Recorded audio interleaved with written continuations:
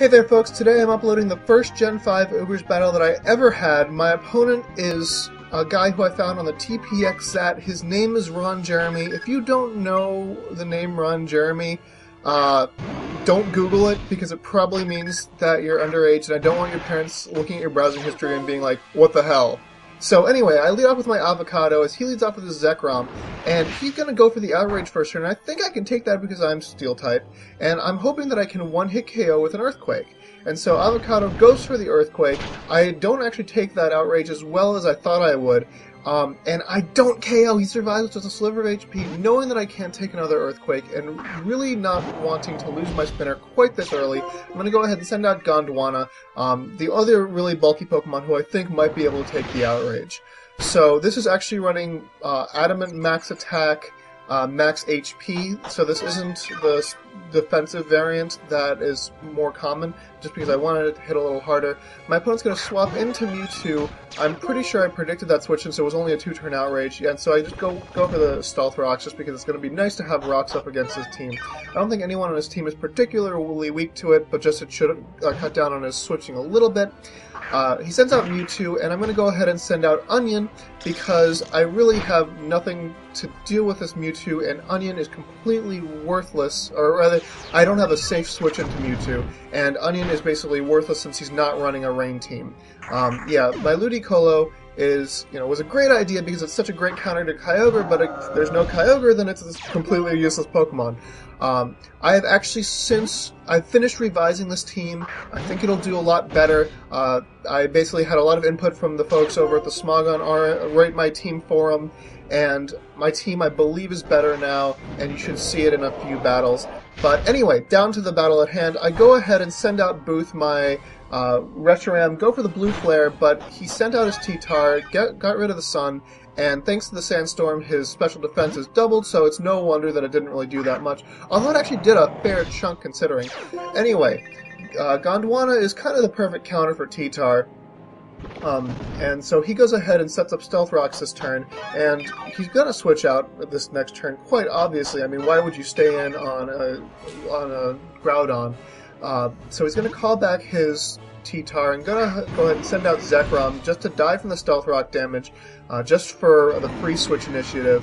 I mean, now he doesn't have a spinner on his team, I don't think so, but it was basically dead already. So Gondwana's going to go ahead and recover a little bit of HP, and right now I'm feeling pretty good. Like, I feel like we're, neck and neck and doing okay. I've taken down one of his Pokemon. I feel like I'm playing alright, and the only Pokemon that I lost so far was Ludicolo, who's useless anyway. I'm going to go ahead and send Booth out here. Basically, I'm thinking that I'm basically trying to bluff a Scarf. I keep on switching him in to his Mewtwo, and he's like, what the hell? Why is he switching in a Zekrom into my Mewtwo? My Mewtwo should be faster and whatnot. So, I do successfully scare him out. I go for the Focus Blast here, thinking that he'd send out T-Tar. Instead, he sends out this stupid freaking Gastrodon. And I'm like, oh, well, okay, it looks like it'll 2-hit KO, so as long as I don't miss the Focus Blast, I should be okay. So here comes the Focus Blast. It connects, and I'm like, yes, that's a dead Gastrodon. I'm so happy! And then it survives, and I'm like, crap! And it runs recover. I'm like, crap! And so there's nothing I can do to this Gastrodon, and the sand, no, I think the sand is gone, thank God, but I'm going to have to call back Booth, and this is just really not good. I'm going to go ahead and send out Duroc, my Giratina-o. It was an awesome Pokemon on paper, has so many great resistances, but, 120 base attack in Ubers is really not that great, and I'm not running the best set for it, and as you're just going to see, it's not going to be very good. Anyway, my opponent's going to send out Tyranitar again, to kick up the Sandstorm, as I go for the sub on the switch. Now, that's okay by me. I think I can KO this guy with an Earthquake, and that should be great. I won't have to worry about his Tyranitar anymore, and I can win the Weather War by getting my Groudon out, and then once I've won the Weather War, Blue Flares will be awesome. Anyway, Earthquake is not enough to KO because I'm not running Max Attack. I'm running this stupid Gen 4 set that, I don't know what the deal is. Maybe it is Max Attack. I don't remember. No, I think it's 216 attack for some reason. But yeah, I don't KO, so useless. My opponent's going to send out Arceus as I go for another... I actually go for the Outrage here, predicting a switch. Not predicting a switch into Arceus Steel type. I'm like, oh wow, that did a lot of damage. That was a crit. And it's an Arceus. Of course it's going to carry the Recover. and here he goes for the cover. He's obviously faster than me, and I just got nothing to do to this Arceus. And I'm actually still going to stay in. I'm locked into Outrage, so that's why I'm staying in here. And look at how little that Outrage does. It is resisted after all.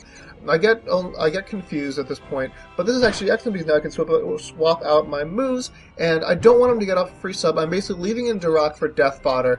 I'm going to go for the Earthquake just to make sure that he doesn't get a free sub or a free Swords Dance or anything like that up, because my only hope of killing this Arceus is to be able to one-shot it. So anyway, yeah, he sets up another sub. I snap out of the confusion, which is excellent. Go for the Earthquake, but the thing is, he can quite easily recover stall me out at this point. Because the sand is up. If I'd switched into Groudon, probably the best move would have been to switch into Groudon, because I'm not sure what he's running, but there's a good chance I could have walled him with Groudon. But then again, I'm really worried, since his T-Tar is still around, that if I swap in T-Tar, or if I lose my Groudon, then his T-Tar will be able to win the Weather War and I will have lost the battle. Basically, I'm just at this point equating win the Weather War, win the battle, because that's the conventional wisdom. It's not always true, but so anyway, yeah. I'm staying in and stalling, and he's stalling me out. The freaking awful thing about Giratina-o is that it has no access to any kind of recovery, not even leftovers, unless you want to run the Sleep Talk set, in which case you're down 2 moves. I mean, you can't even run Sleep Chesto. But anyway, so Dirac is taking more and more damage, and now his Giratina is going to go for the Judgment, and Judgment has been dealt. Dirac is killed, and that's awful. I'm going to go ahead and send out Avocado here. I'm going to be super duper duper duper fast, so I'm going to be able to outspeed it. I'm hoping that I can one-hit KO with an Earthquake. Probably not the case. Actually, I managed to scare him out, and that's really what I was going for, because I went for the Rapid Spin. That's going to be excellent for Booth, because now it's going to be able to switch in with impunity. He's going to go for the Earthquake here, because my Air Balloon is popped.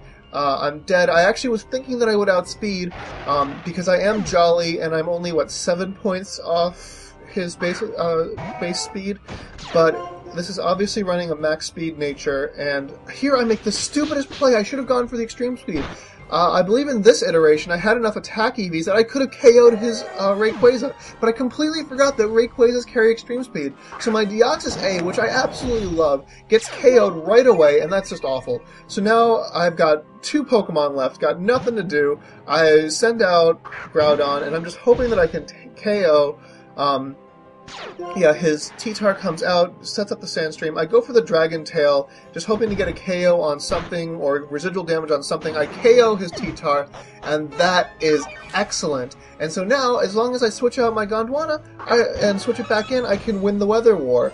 But here's the thing. I don't want to... I mean, my only Pokemon left is Booth, and if I sacrifice Booth, then I have no sweepers. So I have to leave in Gondwana to die, and I've lost the Weather War, even though Groudon survived later than his T-Tar. So now I've got no choice. I send out my last Pokemon, which is Booth. No boost from the Sun. I'm going to go ahead and go for the Blue Flare, just hoping that he's going to switch into something that doesn't resist it, but if he's got this stupid-ass Gastrodon, and so I'm going to go ahead and Blue Flare him.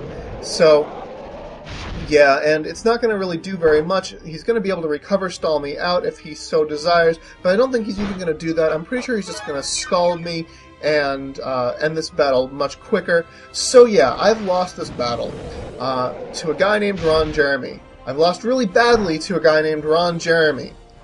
Okay, so there's an obvious pun here. I'm trusting that none of you have already made it in the comments. Let's be mature about this, folks. You know, we're mature adults, at least some of us are. Okay, fine. I got fucked by Ron Jeremy. You happy now?